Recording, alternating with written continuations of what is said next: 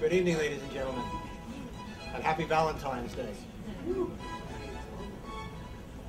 Please accept this as a token to all of your significant others who allowed you to come out tonight. I'm Dr. Charles Debrovner. I'm president and co-founder of Global Bioethics Initiative, also known as GBI. It's my pleasure to welcome you to this, our organization's launching event. Global Bioethics Initiative is a non-governmental organization that was established in July of 2011. It's driven by the commitment to impart knowledge and understanding of the ethical, legal, and social challenges of ongoing medical and biotechnological developments. This evening's event is the first in a series that we are planning. The focus tonight is on organ trafficking and its health and security implications. Over the next 3 years, we're going to be examining the ethical, legal, and social aspects of reproductive and sexual rights and of population aging. The experts we have assembled for this evening's panel have very broad backgrounds and extensive experience. I have no doubt that you'll find their presentations to be both illuminating and thought-provoking. We look forward to a lively exchange of views on this most pressing issue, which of yet remains to have been adequately addressed. We hope that these deliberations will pave the way for concrete actions to combat this crime, such as what specific areas for further research should be prioritized and what mechanisms and policies should be introduced. I am now pleased to introduce the moderator of our discussion, Dr. Ana Lita, co-founder and executive director of GBI. Dr. Lita has a Ph.D. in social philosophy and applied ethics from Bowling Green University. She's carefully studied and followed developments in organ transplantation and trafficking, and I'm sure you'll find that she's well-versed on the issues and passionate about a need for their solution. So please welcome Dr. Lita.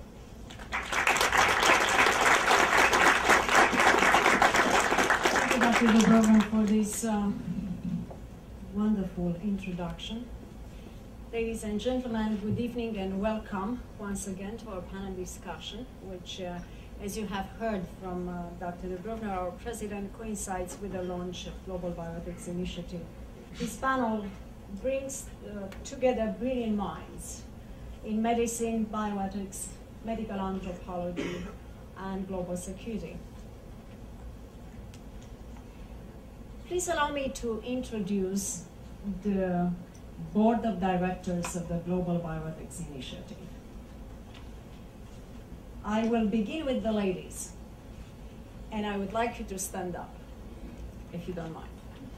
Ms. Shireen Carson is currently Director of Reserve and Special Projects Manager at the School of Biomedical Engineering, Science and Health Systems at Drexel University. Dr. Caroline Debrovner, she's Professor of Political Science and Criminal Justice at Pace University. She also serves as the Secretary of the Board. Dr. Nina Urban,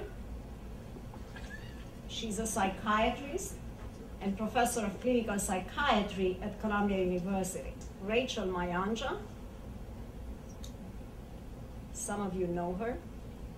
She's former Assistant Secretary General and Special Advisor to the Secretary General of the United Nations on Gender Issues and Advancement of Women.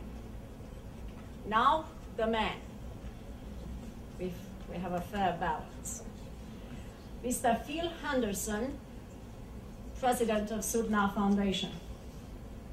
Dr. Tony Vernillo is a professor at NYU College of Dentistry. Mr. Jay Sever is founding partner of Sever and Fork CPAs and the treasurer of Global Bioethics Initiative. I extend my special thanks and welcome to the members of the United Nations missions, members of the press, friends and colleagues, for taking the time on this Valentine's Day to attend this special event. Many thanks to the Turkish Center in New York City for offering their delightful space for our cocktail reception that follows.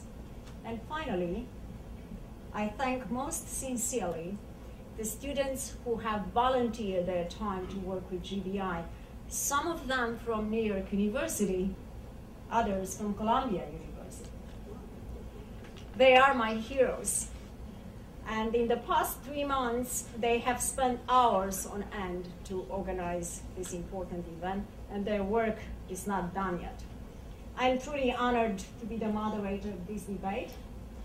All of us who have been engaged in organizing it have done so with a great amount of enthusiasm. We strongly believe that this kind of space is absolutely necessary to enable exchange of new views and collaboration between academics, civil society, and members of the international community, including the United Nations.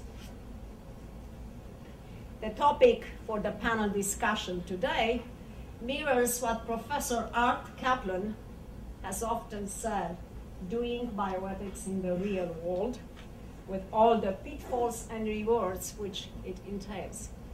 Of course, we expect this evening, and we look forward to big rewards.